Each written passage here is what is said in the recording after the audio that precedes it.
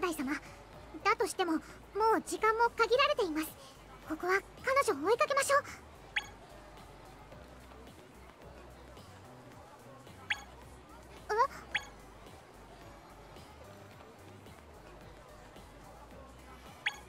それはまあ、はい、そうでしょうね。見ればわかりますし。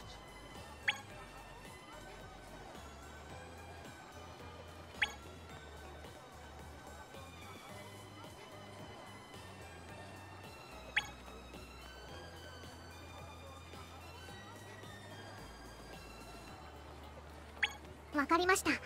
元より放題様の人生です。あなたが思ったようにするのが一番です。ただしそれとは別口でモテオーラを高めることは忘れないでください。モテオーラが弱いままだと告白が成功してもちゃんと天使の矢の力が機能するかどうか分かりませんから。で、どうするつもりですか？まさかまるっきりノープランってことはないですよね。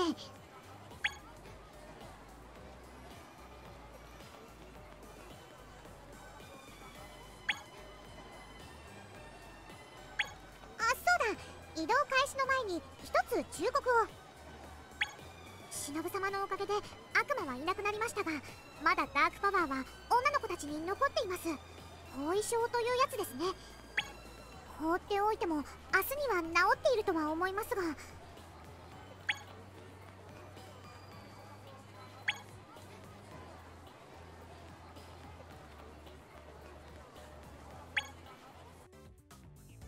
行き先を選んでください。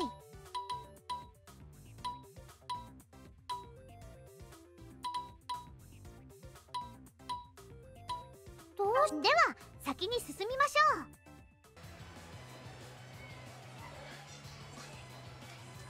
大丈夫、きっとなんとかなります。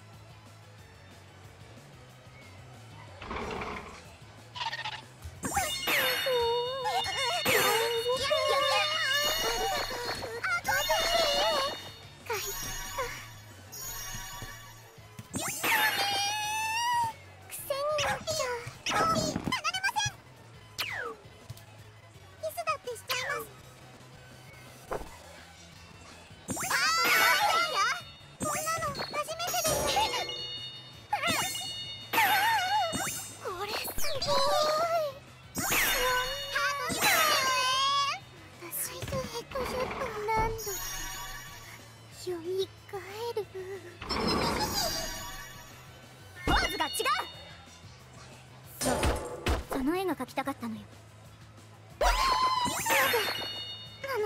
いいものね。そこ遊ばれちゃった。すごかった。そこにあったんか。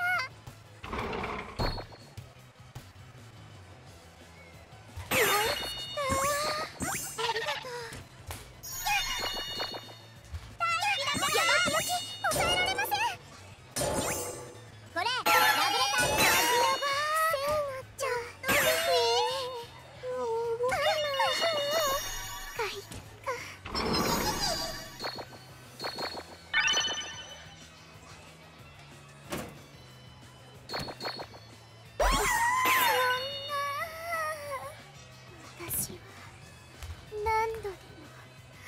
女の子を選んでください。レッ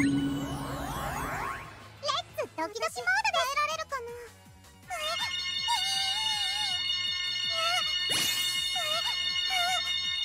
私頑張りました。こんなの初めて。もうドロドロです。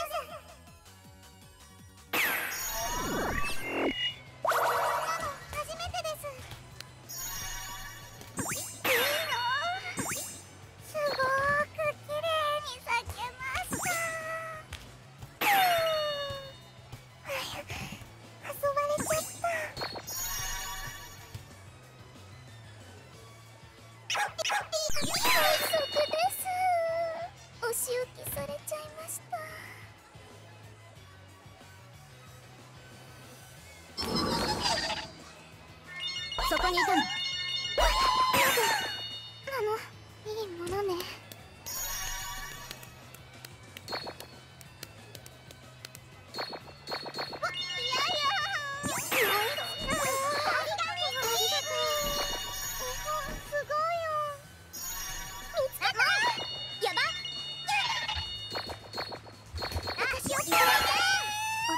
してください。じゃあカットビー。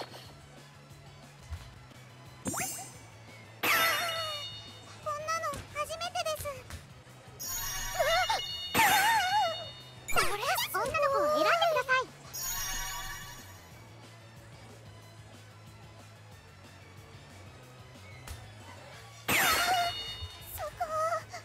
すごかった。見つけちゃった。これなんだもん。受け取って。たこ焼き食べよ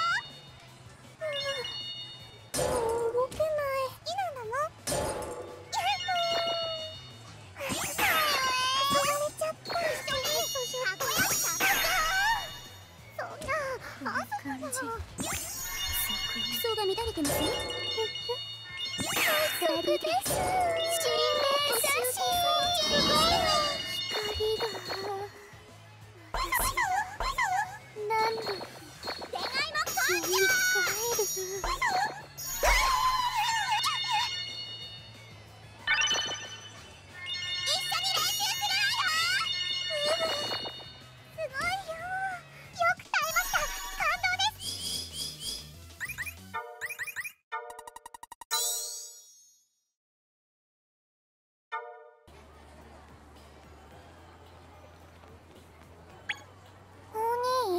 何か用？お兄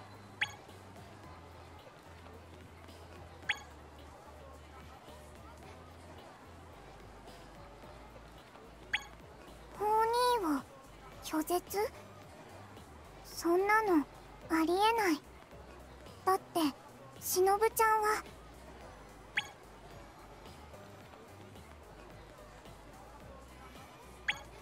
しのぶちゃん、お兄のこと大好きだよ。だってしのぶちゃん、私が修行してた3年間ずっとお兄のことばっかり話してた。お兄が授業中なんかあくびしただとか、晩ご飯に何を食べてただとか、お兄が捨てたプリントの裏に書いてあったポエムが素敵だったとか、いろいろとっても嬉しそうに。今私はものすごーく突っ込みたくて仕方ないのですが、ここは空気を読んで自重しておきます。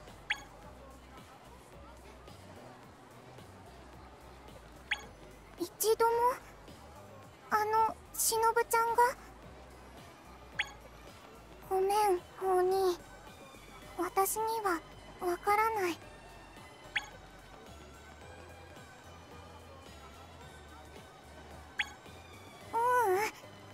何か分かったら連絡するね。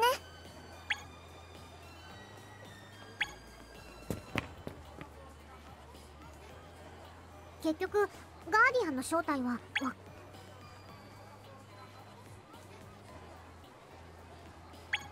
それでもダメそうな場合は当初の予定通り強行突破しましょう。いいです。